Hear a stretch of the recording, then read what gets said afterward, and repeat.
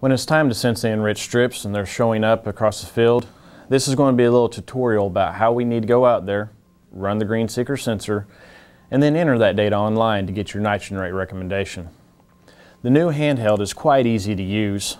It's easy to hold, very ergonomic, it stays flat. We want to make sure that it's pointing down towards the ground as we're walking.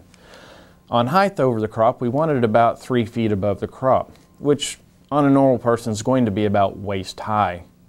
As we're walking through the enriched strip, we pull this button and hold down until we're at the end of the strip. Release, a number will present on the screen.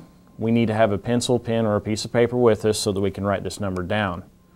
This number will only be shown for about 3 seconds, so we need to make sure that when we release, we get a good look at that number and write it down as soon as possible. Now we're going to come back across from the enriched strip, maybe 10, 15, 20 feet away from it, walking back down the farmer practice, again, pulling the trigger, not releasing until you're into your pace.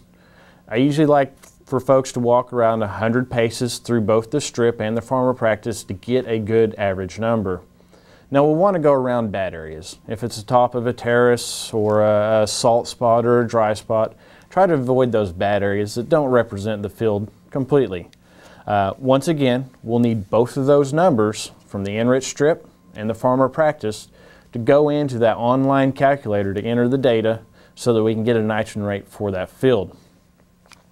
Now once we have the data and we're ready to go in, this can be on your desktop, laptop, iPad, it can be on a cell phone or any of those things. There are 3 important pieces of information that have to be entered and can't really change. 2 are the NDVIs, the farmer practice and the enriched strip, and then planting date, which is very important. To get to the calculator, you could either Google NUE, it's going to be one of the top ones, or just go straight to the website, nue.okstate.edu. It's brought up here on my iPad. Once you get to the website, let's go to NUE Tools. There's the old calculator, that's a Texas Instrument calculator. We go through there. Now, in this, we have a very large drop-down menu of options. Currently, there's 31 options on this site. For most of everybody that's going to be using this technology, we're wanting to go to winter wheat, U.S. grain belt only. It's the #1 option. Once you get to the online calculator, we go in there, you'll see the page. We have an input section and also an output section.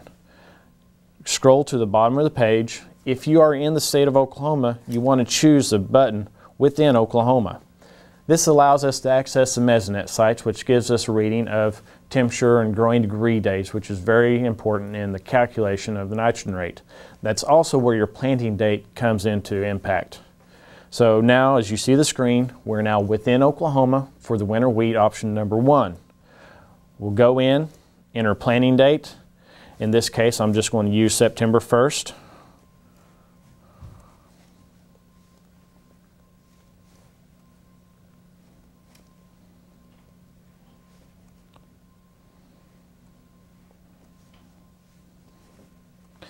For the day of sensing, it needs to be prior to sensing. So let's say you sensed on February 15th. Since Mesonet has not compiled the data for February 15th as of yet, you'll need to actually enter February 14th for the date.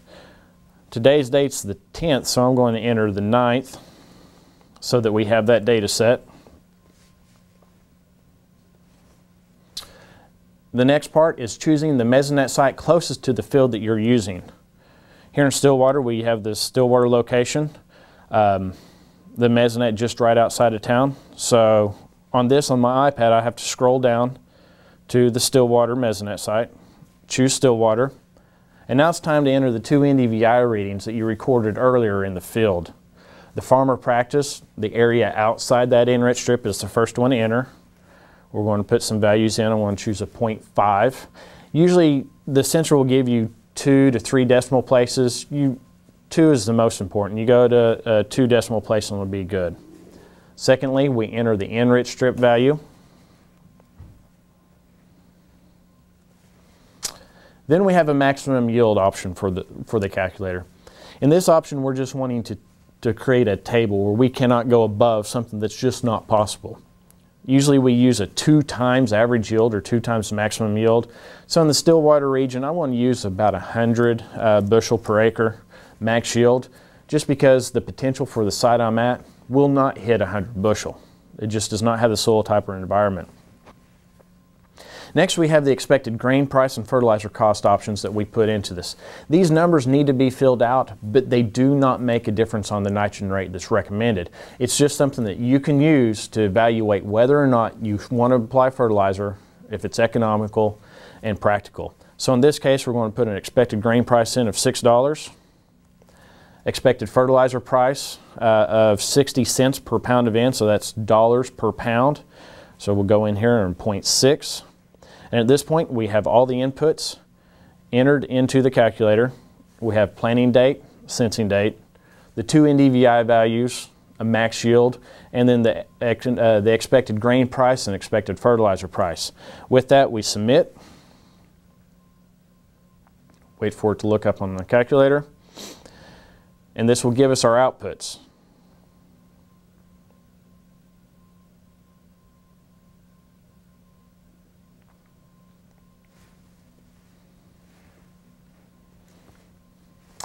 This is a common error you'll see when you're running in the springtime.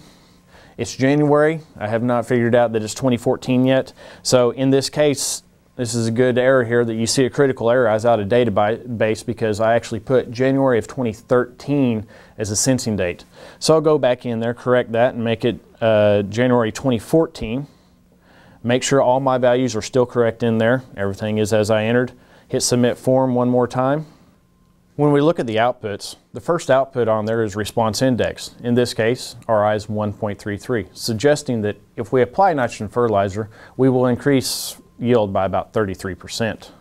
The next is days, GDD greater than 0. This says that we've had 94 days that winter wheat could have grown since it was planted. YP0, or yield potential without fertilizer, in this case is 35 bushel. Yield potential if we do fertilize is 46 bushel. The cumulative GDD is a value that we use for summer crops and winter canola. For winter wheat, it's not particularly important. N rate recommended in this example is 33 pounds of nitrogen. See that I do round it up. This is a very accurate estimator, but in most applications I'd suggest apply between 30 and 35 pounds will get you a good recommendation. Gross return without added fertilizer, $208, and gross return with fertilizer is $256. So that means we have a potential to increase economic per acre about $50. If you are in the NRCS EQIP contracts, you can go through this output, you submit and hit print, and this will give you a printout for your local NRCS office to document the values and the rate recommended. If you have any questions, please feel free to contact me or look at the website nue.okstate.edu or my website npk.okstate.edu.